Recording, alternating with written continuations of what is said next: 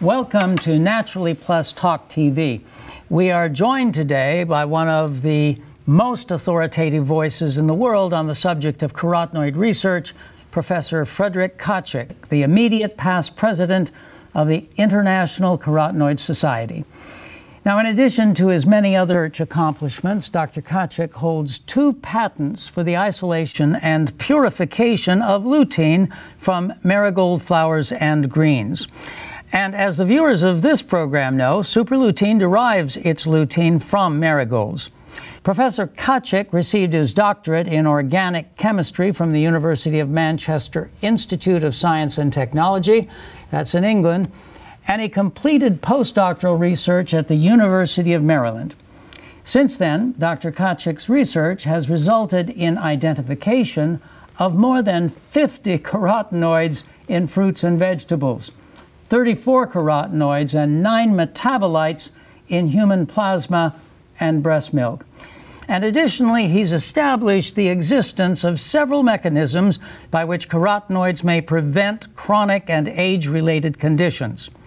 Following work at the Human Nutrition Research Center at the U.S. Department of Agriculture, Dr. Khachik accepted an appointment to the Department of Chemistry and Biochemistry at the University of Maryland as Senior Research Scientist, where he has collaborated to establish the bioavailability and metabolism of carotenoids such as lutein, zeaxanthin, did I get that right, Fred? Yes. Thank you. Been practicing that all morning. And lycopene in the prevention of macular degeneration. Collaborating with Professor Nishino and his team at Kyoto University School of Medicine, Dr. Khachik demonstrated the chemopreventive properties of dietary carotenoids such as lycopene and lutein. Dr. Khachik has published 63 peer-reviewed articles, 18 book chapters, and he has been awarded 12 patents. Since 1990, Dr. Khachik has presented more than 100 carotenoid lectures at national and international conferences. Dr. Khachik, welcome to Naturally Plus Talk TV. Thank you for the introduction. It's my pleasure to be here today. Thank you very much. You know, I want to begin with what we call the what, where, and why in journalism of precisely how it is you came to be interested in carotenoid research. Well, I began my career in carotenoid research in 1983. Where at that time I accepted a position at the Department of Agriculture Human Nutrition Research Center, as you pointed out. And at that time, Human Nutrition Research Center had a grant from the National Cancer Institute to conduct studies with fruits and vegetables to determine the vitamin A amounts in the foods that we consume in the United States.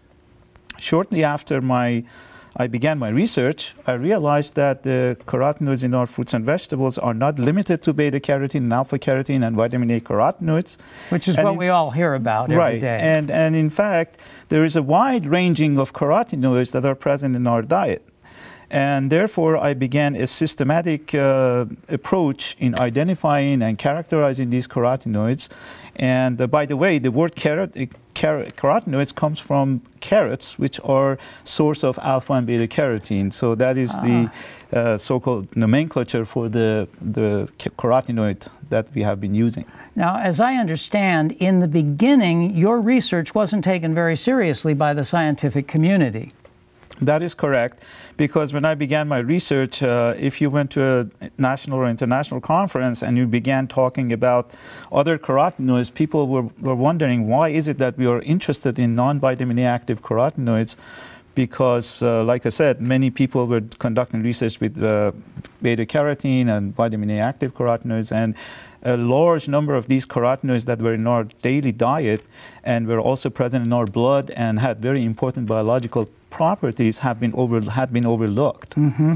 I think we have a slide about what you're talking about, Doctor, which is our first slide here on carotenoids in nature. Now, we've been looking at a very pretty picture of nature. Can you tell us a little bit about this, please? Yes, carotenoids actually in nature serve a very important property, and that is the fact that they participate in photosynthesis. Photosynthesis is a process where plant uses the sunlight to convert the energy from the sunlight into chemical energy that is used for the growth of the plant. Carotenoid functions in green plants is to protect the chlorophylls from overexposure to harmful sunlight. Therefore, it is fair to say that if we did not have carotenoids in green plants, we wouldn't have a green planet. So this is very interesting, and they actually, somehow, they function very similarly in humans, because the oxidation of chlorophylls is what they do in the plant, and in our body they actually act as antioxidant to protect us against various diseases. And of course, there are about 700 carotenoids in nature, whereas in our food supply, perhaps these are as many as 50 carotenoids that I have divided into various categories. Now, it's the carotenoids that give the marigolds their color, isn't it? Yes, carotenoids are found, as we can see in some of the following slides, carotenoids are found in marigolds, as you pointed out. They are actually accumulated in the skin of the animals. Flamingos have a carotenoid called astaxanthin, and particularly in the marine animals and birds, also they are present, and the beautiful color of yellow to orange to red of these animals is due to carotenoids. Dr. Khachik, a good part of your research has been in the distribution of carotenoids in foods. Talk to us about that. Yes, as I mentioned, there are approximately 50 to 60 carotenoids in the diet that we typically consume in the United States. And I have divided the foods into three major categories based on their carotenoid content. These are the green fruits and vegetables, yellow-orange fruits and vegetables, and the red fruits and vegetables. For example, in the green vegetables and fruits, of course, such as beans, lima beans, broccoli, Brussels sprouts, and cabbages, and these are basically sources of lutein, zeaxanthin, alpha and beta carotene, and beta-cryptozanthin, alpha and beta-cryptozanthin. Now, the chlorophylls, of course, are not absorbed into our body, but the carotenoids are very well absorbed, and they exert their functions in protecting us against diseases. The yellow to orange fruits and vegetables contain a variety of carotenoids, and these are, again, alpha beta cryptozanthin, lutein, zeaxanthin, lycopene, and so on and so forth. The last category, which are the red fruits and vegetables, are primarily found in tomato and tomato-based food products, and these are sources of lycopene and a number of other carotenoids such as zeta-carotene, beta-carotene, phytofluene, and phytoene. There are only 4 carotenoids that exert vitamin A activity in our food supply. These are beta-carotene, alpha-carotene, gamma-carotene, and beta-cryptozanthin. However, other carotenoids such as lutein, zeaxanthin, and alpha-cryptozanthin, these are the carotenoids that are found in the formula by Naturally Plus, have no vitamin A activity, but they have important biological properties. It's also important to note that some of these carotenoids also exist in the esterified form. These are esters with fatty acids, and the esters of carotenoids are not directly absorbed, but in the presence of the pancreatic secretions, the esters are cleaved off, and the original free forms of the lutein and zeaxanthin are absorbed by the body. However, it is not really very clear if the carotenoid esters are as bioavailable to humans as the free form of the lutein and zeaxanthin, which is, again, the carotenoids found in the Naturally Plus formula. You have talked about bioavailability of these, and I know from our previous discussion this is extremely important. Can you talk a little about that, please? Yes, it is important to point out that, for example, if you eat a salad that contains, for example, 10 milligram of lutein in that food, not all of it actually ends up in the human blood, because it's going to have to go through various stages before it actually ends up into the human bloodstream. So the bioavailability from food is definitely not as good as the bioavailability from dietary supplements. So when we take dietary supplements of lutein, zeaxanthin, and other carotenoids, we get a much greater greater amount of these carotenoids into our bloodstream, which in turn is actually stored in various organs and tissues, is found in the human skin, is found in the human breast milk, is found in every organ and tissue that I have looked at, and the major functions of them is to prevent the organs and tissues from oxidative damage. Doctor, in addition to bioavailability, there's a specific distinction about bioactivity. Can you talk to us about that, please? Yes, working with a number of collaborators over the years, we have established several biological properties for carotenoids. Of course, among the most important is the oxidative damage that can happen to, which is basically the source of any disease these days. So antioxidant properties of carotenoids is very important, and this is one of the major mechanisms by which they protect us against various chronic diseases. They exhibit anti-inflammatory properties, which is actually tied very closely to antioxidant properties. So typically a compound that shows antioxidant property also has anti-inflammatory properties. And of course, carotenoids also stimulate the phase 2 enzymes. These are enzymes that are involved in metabolic detoxification. And of course, they enhance immune response to oxidative stress. And of course, the very recent studies that have been conducted demonstrate that carotenoids are play a very important role in protecting against age-related macular degeneration, which is an eye disease.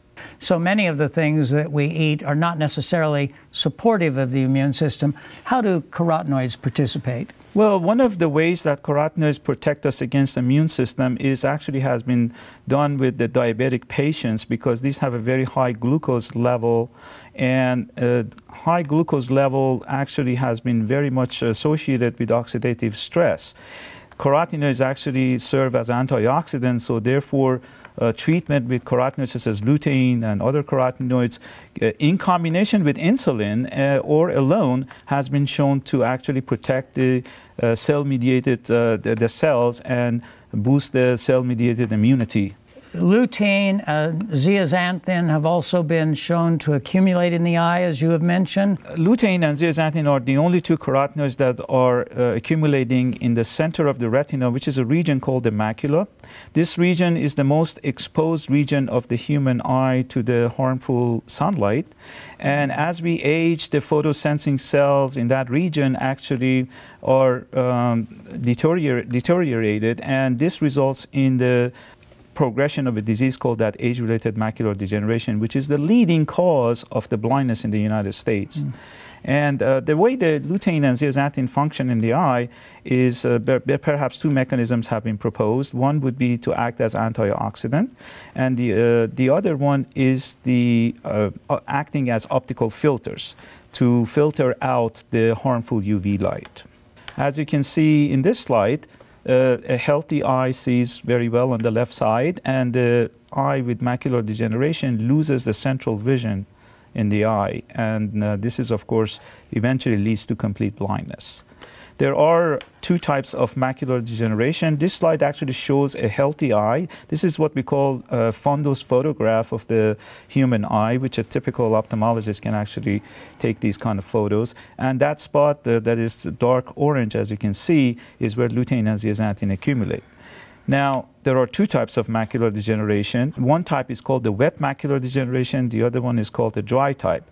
The series of photos that are shown on the top shows the wet type of macular degeneration, which is the gradual release of blood and fluid into the eye. And this is a very rare form of macular degeneration. Perhaps about 10% of people with macular degeneration have the wet type. And it progresses very rapidly as opposed to the dry type of macular degeneration, which is the series of slides shown on the bottom. And dry type can progress within 5 to 6 years, and the hallmark of the dry form is basically formation of little yellowish spots that are called drusens. So these people that have drusens are at high risk for developing of the dry type of macular degeneration. Carotenoids also accumulate in the human ciliary body, which is a tissue that is responsible for focus on objects.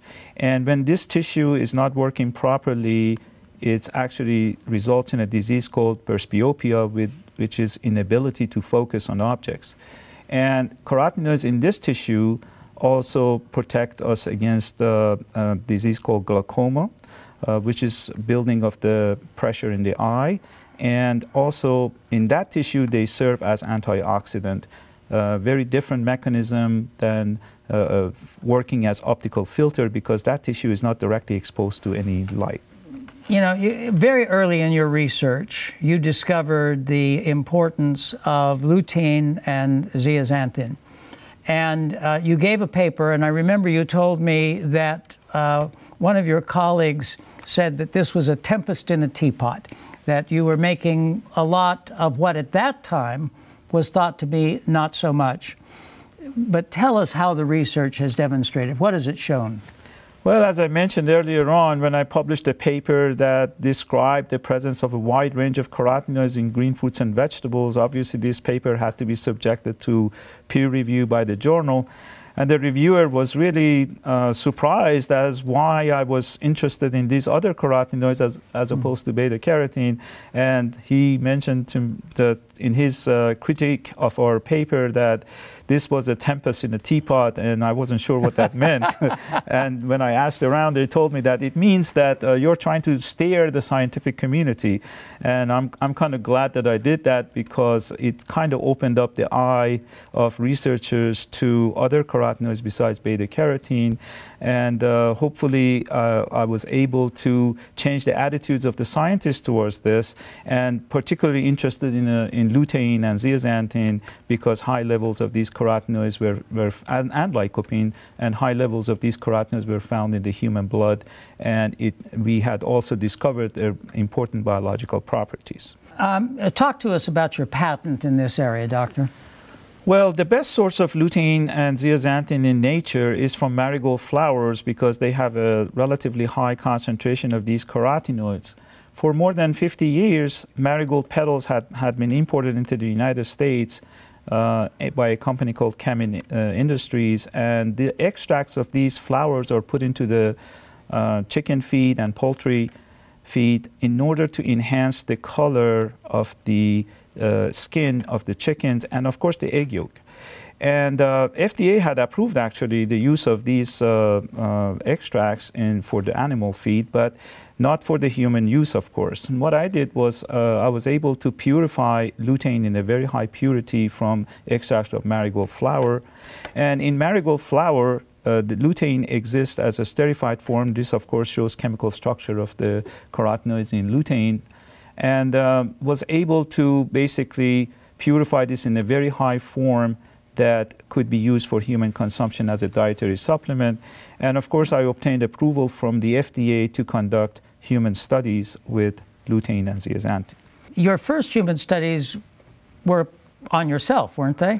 Yes, they were. And in fact, I became interested in this lutein and zeaxanthin. So I got my boss and another colleague to take lutein, as well as myself, of course, for a period of 3 weeks. And as you can see, the design of the study, and we basically took blood samples from ourselves to see how lutein actually ends up in the blood at the dose of 10 milligram per day for about 3 weeks. As you can see, that this curve actually shows the accumulation of lutein in the human blood by taking about 10 milligrams of lutein during the period that we conducted the study. And following that, we actually conducted another study with zeaxanthin. This particular zeaxanthin was isolated from a Chinese fruit, but nonetheless, it showed us very interesting bioavailability pattern, in the sense that when we took 10 milligram of zeaxanthin for 3 weeks, it also allowed us to increase the blood level of this carotenoid. And this was important because these were the very first studies that were ever conducted with lutein and zeaxanthin to demonstrate their absorption and their bioavailability in humans as a dietary supplement. This company is the same company that Naturally Plus gets its lutein from as well. Yes, Chemin Health is producing lutein, and their brand name is FloraGlow. And this is what Naturally Plus supplement, dietary supplement, contains FloraGlow, which is, of course, coming from lutein, and it has a very high purity and is from natural source. Dr. Khachik, tell us about the pilot study that you did in collaboration with NEI. Yes, I was very interested to encourage the NEI to conduct a much larger clinical trial with lutein and zeaxanthin. And at that time, they had to do a pilot study with supplementation with lutein and zeaxanthin in order to design a much larger clinical trial. So the objective of the pilot study was basically to see what would be the appropriate dose of lutein that they could give to human subjects in a much larger clinical trial. In addition, it was important to find out if there was any interactions between dietary supplemental intake of lutein and zeaxanthin and other vitamins such as vitamin A and E. And therefore, this study would help us to understand a appropriate dose for consumption in a larger clinical trial. Now, in this study, we took 45 subjects. We divided them into 3 categories. These were subjects with no AMD, which served as controls, subjects at middle stage of AMD, and of course subjects at the end stage of AMD. We gave these subjects in each group various doses of lutein and zeaxanthin. As you can see in this slide, 2.5 milligram, 5 milligram, and 10 milligram daily dose of lutein was given, and zeaxanthin were given to these subjects for the period of 6 months. The design of the study was such that week 1 was the baseline, and during the supplementation at various points, blood samples were taken from these individuals, and we of course looked at the buildup of lutein and zeaxanthin in their blood. What was very interesting, we found that at a high dose of 10 milligram per day, we had the best bioavailability for lutein and zeaxanthin, and this curve actually shows that. In summary, from this study, what we found out that the mean serum concentration of lutein can significantly increase at the 10 milligram dose. There was no interaction or side effects with other vitamins and nutrients, and therefore this was a dose that actually was used in a much larger clinical trial. Doctor, talk to us about the larger clinical trial conducted by NEI. Yes, NEI initially conducted a study with beta-carotene to see and of course other vitamins and DHA to see the effect of supplementation in patients with macular degeneration, or at least in the early stage of macular degeneration, over a period of 5 to 6 years. And at the end of this study, they concluded that there was a 25% reduction in the incidence of macular degeneration. This study is known as ARADS-1, and more recently, in the past 6 years, National Eye Institute decided that they want to examine the ARADS-1 formula with ARADS-2, in which they substituted beta-carotene for lutein and zeaxanthin. The ARADS-2 study was very promising because it showed a 35% reduction in the risk of age-related macular degeneration.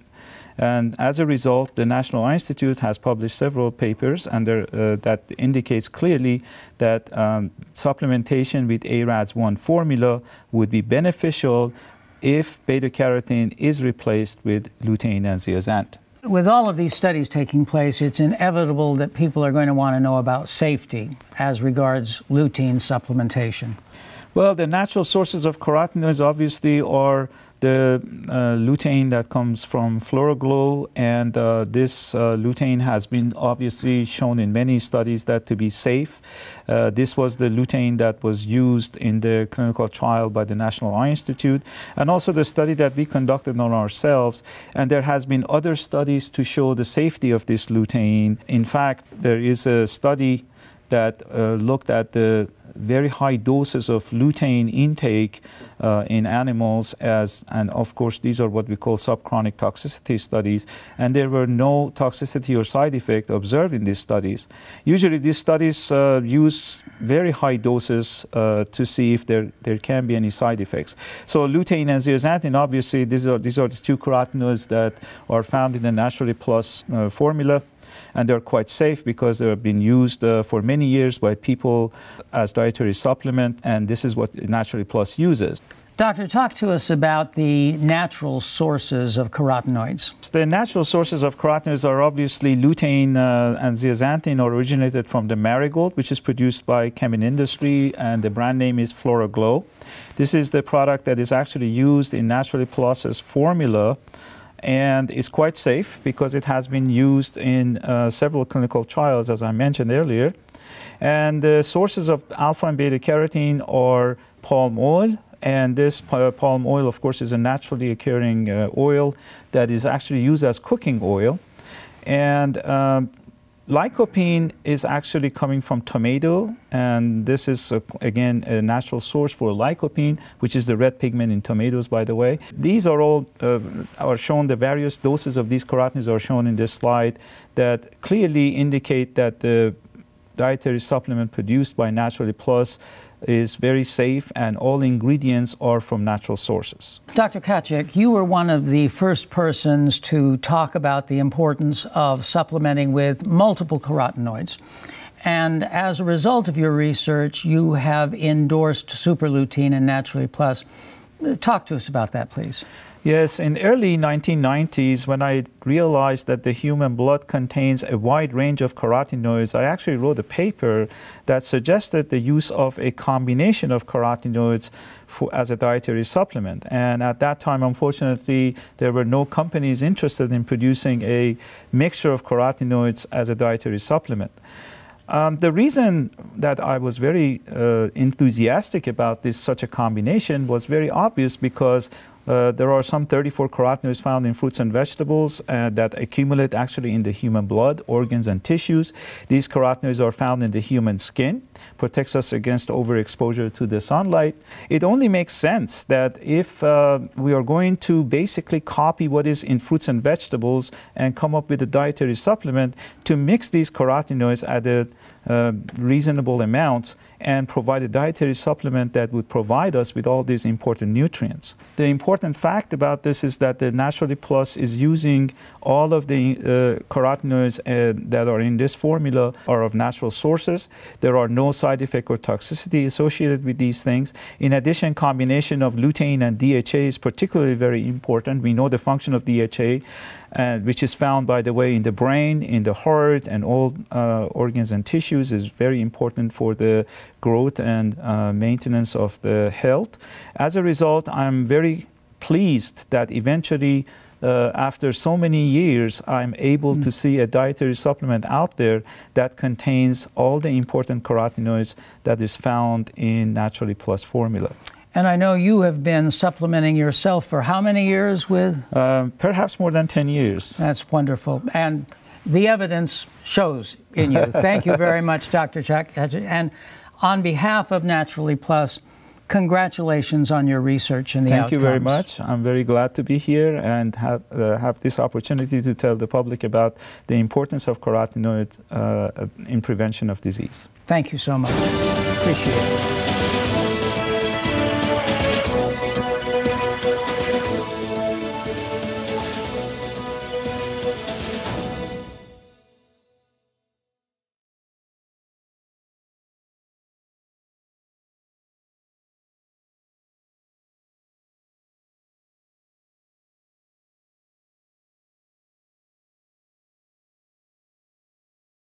NPUSA greatly appreciates the contributions of Dr. Khachik to the science of carotenoid research and to supporting the NPUSA mission of universal wellness. When used on a regular basis, the antioxidant properties of lutein and other carotenoids contained in super lutein may contribute to wellness in the specific areas of health supported by the research of Dr. Khachik and other scientists. Although Dr. Khachik's research and clinical trials suggest that regular use of super lutein may have delayed the onset of macular degeneration in some of the persons studied, additional clinical trials are necessary to confirm whether regular use of super lutein actually delays or prevents any disease. Super lutein is a nutritional supplement intended to support the healthy structure and function of the body, not to prevent, cure, or treat any disease. The United States Food and Drug Administration has not reviewed or evaluated any of these claims. For additional information, contact a member of NPUSA.